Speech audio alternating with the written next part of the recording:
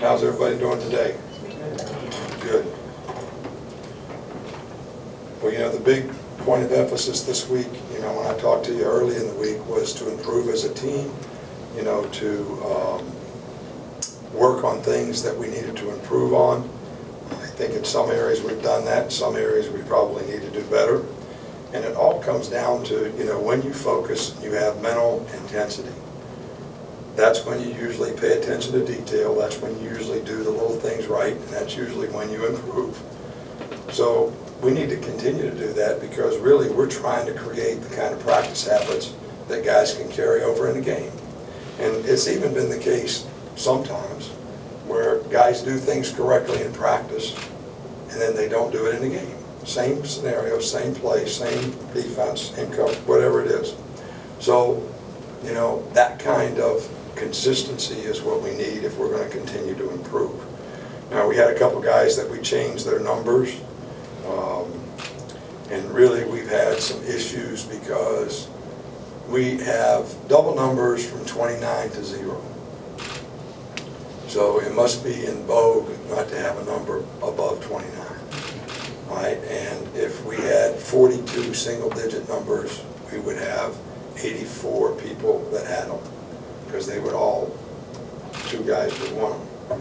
All right, now, the problem with that is when you get on special teams, we already got called for having 2 21s in a game, in one game, at the same time. We can't take people out of the game and put other guys in because we have number issues. So this is a special teams issue. It's not really anything other than that. So Reuben Foster is going to be number 9, Derrick Henry is going to be 27, and LT Tenpenny is going to be 28. Okay, so that's big. You know, this is homecoming. I think it's always special to be a part of homecoming because it's special to so many people who come back here who have, you know, great memories. And, you know, I hope a lot of gratitude for those memories that they had, that they developed, and the relationships that they developed when they were in college. And this gives them an opportunity to come back and renew, you know, some of those memories as well as some of those relationships. And it's always great to have those people come back to the University of Alabama and be a part of, you know, our team. So we always look forward, you know, as a team to homecoming.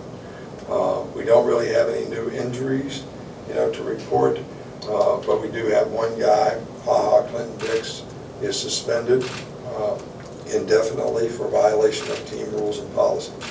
And look, guys, I'm going to be consistent. All right, when guys get suspended, I never ever say what it's for.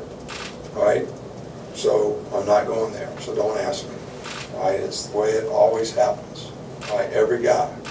All right, they do right, they wouldn't be getting suspended. All right, and I don't know for how long this will be, so don't ask me that either. But that's the only new news we have right now. In the wake of that, what does this mean for Landon Collins and how he's performed going forward, and that kind of role he's stepping into?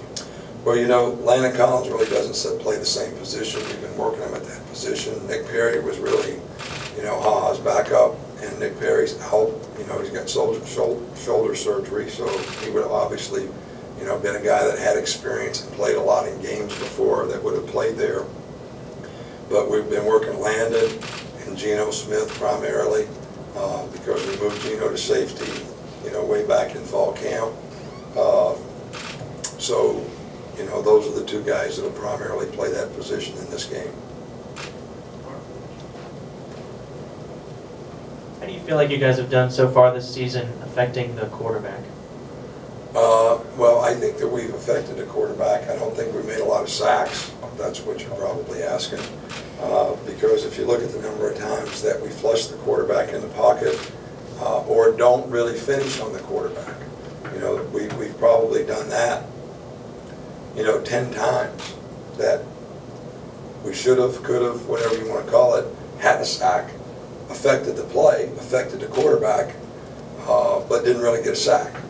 So sacks are not necessarily the most important thing affecting the quarterback is.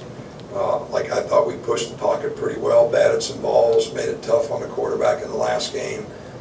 He scrambled a couple times, scrambled a couple times, and threw incompletion. So we affected him, but we didn't really get a lot of sacks.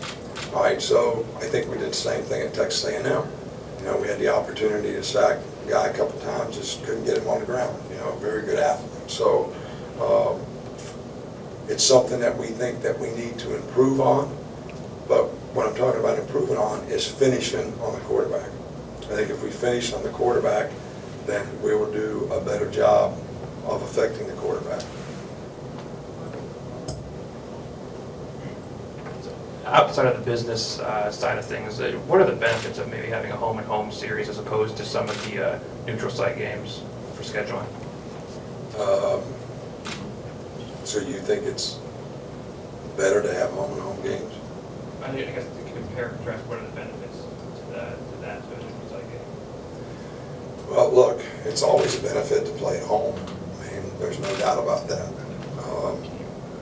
I've talked a lot before about the fact that I think that playing in these neutral site games have given the program a tremendous amount of exposure. It was probably one of the key ingredients early on when we weren't very good, that we got ESPN Game Day to cover our game with Clemson that we won, right? Which, you know, really set the tone for a very successful season for that team, and a lot of exposure for the program. If we would have played that game at home, I'm not sure that we'd have got the same bang for our buck.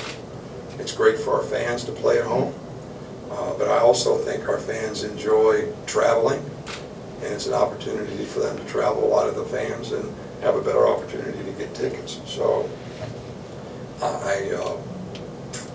but I don't think you can really separate the business side of anything.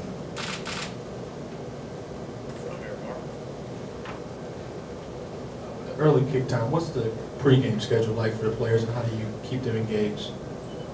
They just got to get up early. You know, pregame meals at 7:30, so it's early breakfast.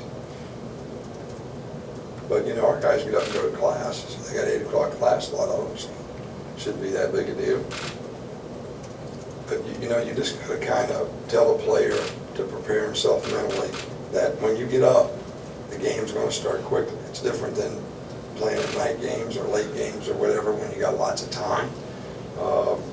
But you know, I kind of like it. You know, when your feet hit the ground in the morning, you know it's going to go fast and you're ready to go, and you got to be ready to go, and let's go play. So you know, you got to be able to adapt to all those circumstances and situations and not allow them to affect you. Last one here.